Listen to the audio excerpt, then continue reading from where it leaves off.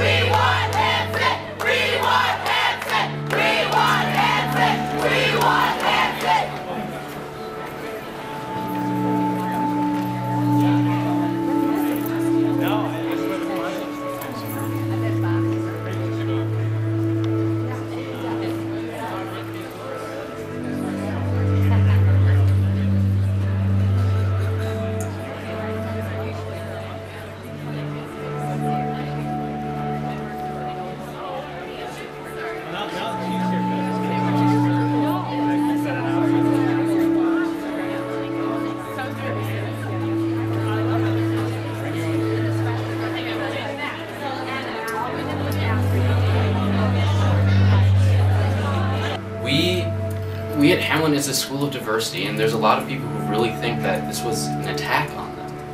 And then again, I am not someone who can actually say whether or not it's an attack on me, because I'm a heterosexual.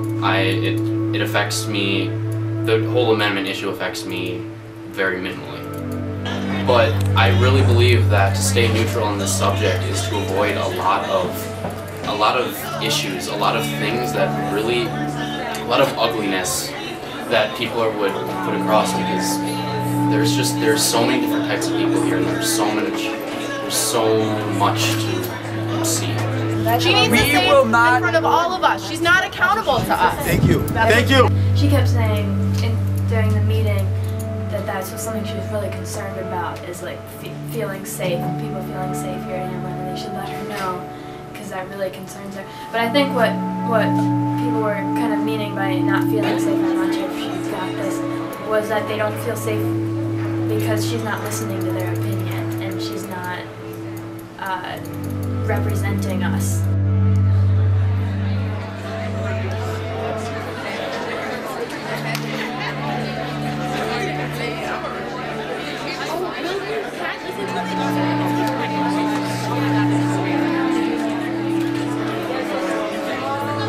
I think that the university has a social obligation to decide what it considers civil rights issues and to take a stance on them.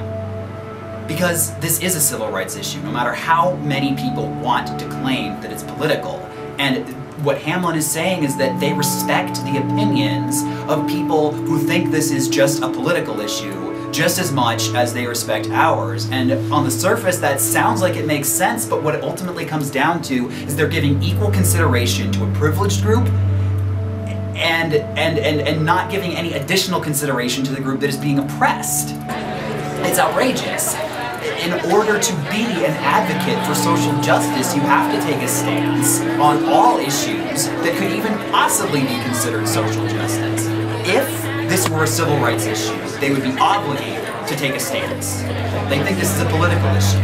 And that tells me that to them, whether or not I'm allowed to be married to a man I love without going through expensive and invasive surgery is a political issue instead of a civil rights issue. It tells me that they feel as though the safety of their student body is a political issue instead of a civil rights issue. They've made it abundantly clear that they're taking that stance. I feel like it would be a better option for Linda Hanson to come out and address all of us now, but we don't ask questions here, right? We just wait for her to at least acknowledge our presence, and then at the 4 o'clock meeting, then all of us can voice our opinions then. It doesn't make any sense for 1, 2, or 3 of us to go meet with her privately right now.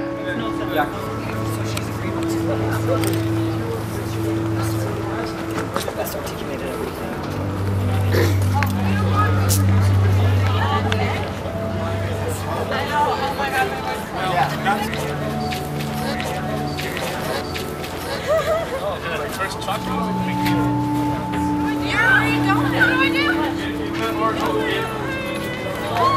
To take a neutral stand is to dismiss the feelings on both sides, not just one. So instead of only dismissing one point of view, you're now dismissing both, and you're pretending that neither of them are important. And I think that a lot of the people on the campus feel like their thoughts and their opinion and what is important to them has now been pushed under the rug as if it's no longer up for discussion. Linda Hanson mentioned more than once that the decision is made, as in we can stop talking about it, as if it's no longer important, when clearly a lot of students on this campus still feel it's an important topic to discuss.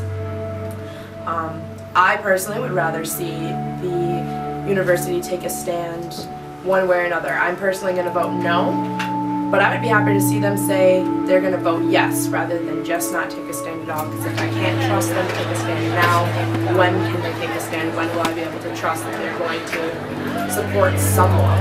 Because right now they're just hiding. And I have to tell you, this is one of the hardest kinds of things that I have ever encountered as president. And I'm in my 8th year here at Hamline, and I was president prior to this for 5 years.